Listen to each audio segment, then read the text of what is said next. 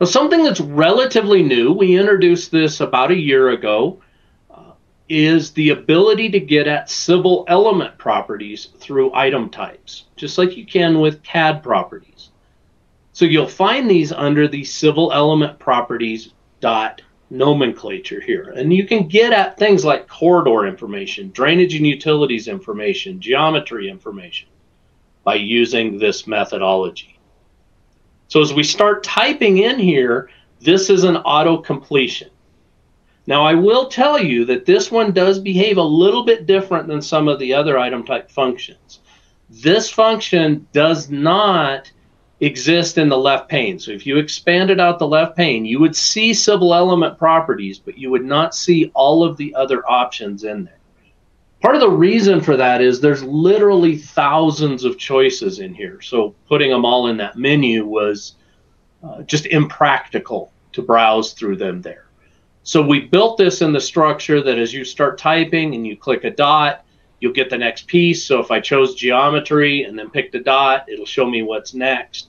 And you can navigate down through the entire civil structure here. This is also organized exactly like text favorites. So if you are used to browsing through and setting up text favorites, that hierarchy, that structure of data is exactly the same in these expressions as it is in the text favorites.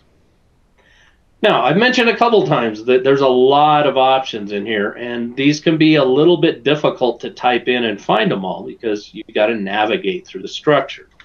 So we have given you an easier way to do this, and this is how I'd recommend really setting these up, not actually going through and typing. Create an element in your file that has the kind of civil property on it that you want.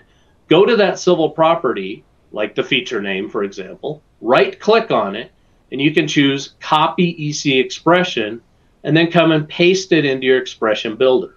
It will write out that full expression for you, and you don't have to browse through that and type that in as you're going.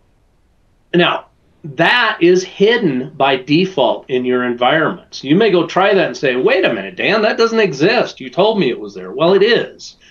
What we've done is we weren't certain if you wanted to expose that to everybody all the time. So we've given you the ability to control that through a configuration variable. If you want this Copy ECExpression to be visible and available, set this civil property ECExpression equal to 1 in your workspace.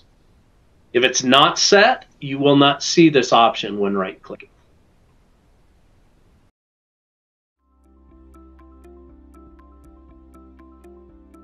If you found this video helpful, please give it a like. If you want to see more such series, consider subscribing to our channel. Thank you, and see you next time.